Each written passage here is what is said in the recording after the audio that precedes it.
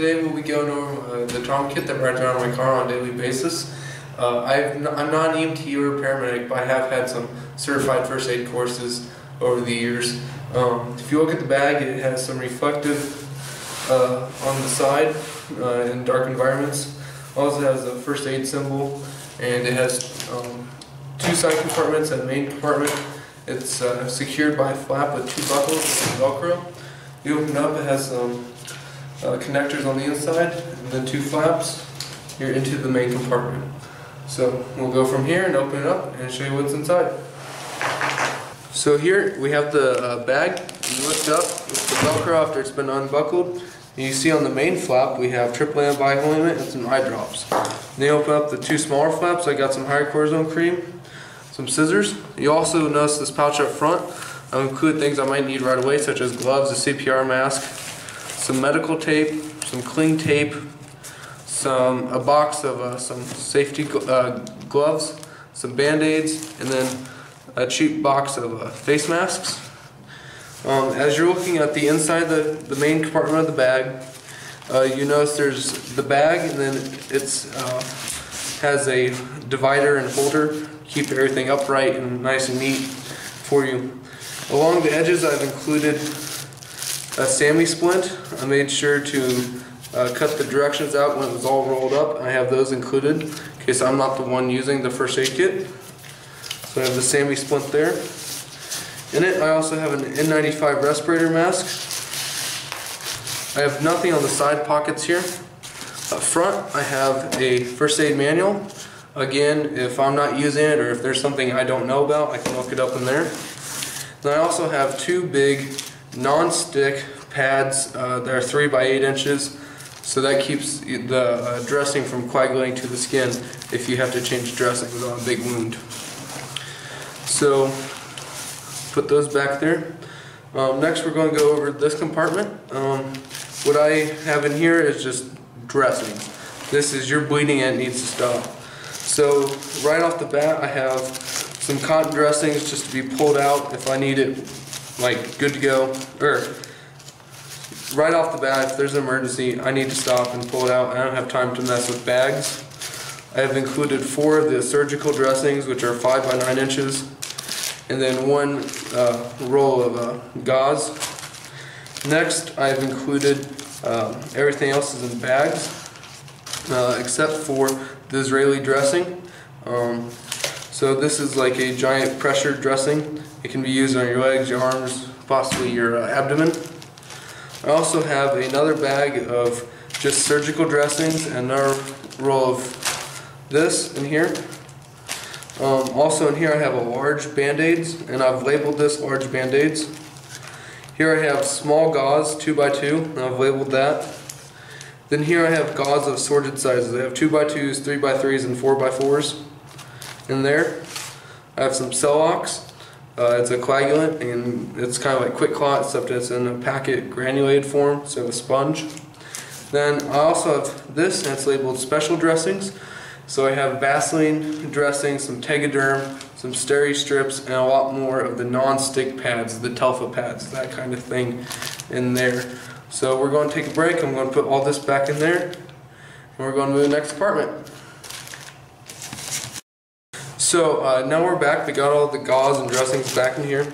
We're looking at this pocket, and here I have a box of Tegaderm. It's off-brand, but what I use it for, there are some Tegaderm in here I keep nice and neat. I use it to store some utensil or tools. So here I have an eye pupil checking light. I also have a thermometer, a pair of clamps, safety pins, and another pair of scissors. So that's what I have in there. Then I also have 3 tongue depressors in here.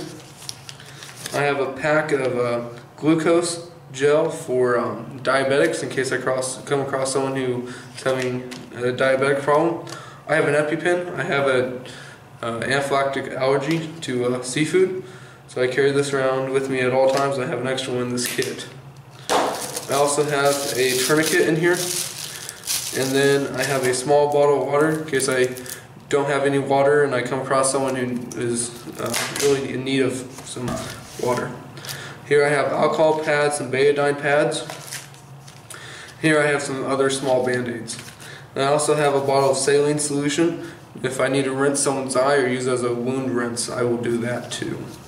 So I'm going to take all this stuff now and put it back in the pouch, and we'll be right back for the next pocket. So YouTube, we're back. One thing I forgot to mention, in the blue Tegaderm box, I have some ammonia inhalants. If someone's passed out, you need to wake them up. That's what those are for. I keep them there, keep them from getting crushed. Next we're going to move on to this pocket. Here I have a triangular bandage. I have another small tourniquet in here. And then I have a long rolled gauze. This is really good for if they have a piercing wound or if you just need to wrap a burn or something. That's what this is great for. I also have a large ace bandage, a small ace bandage, two small rolled gauze, and a small, more fluffy rolled gauze.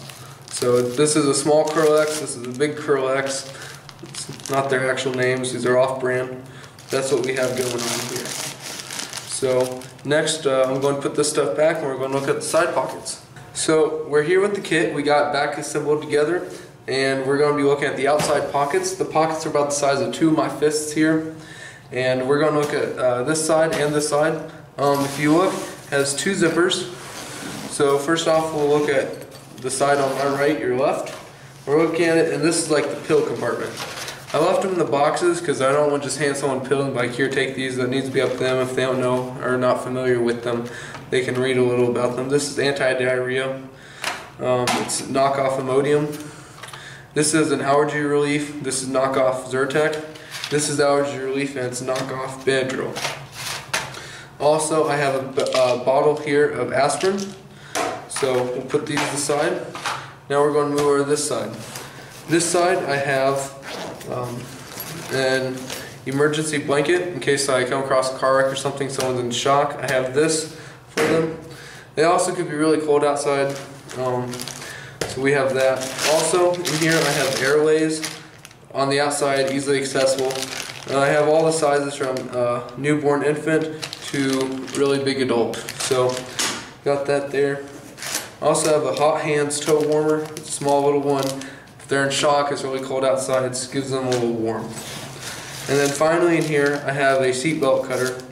If they're injured in their car and they can't move, you might not want to move them. It might make their back injury possibly worse. But if they're good and the seatbelt's just locked up, they need out, or if the car's on fire and you have to remove them, this is a seatbelt cutter to cut it and get them out. Hi YouTube, thank you for watching our video. If you liked it, please subscribe and share below. If you have any comments about the first aid kit, leave them below. We'll be glad to answer them. If you have any friends, tell them about this video. It would really help us out. And stay tuned for more great videos from us, the brothers. Have a good day.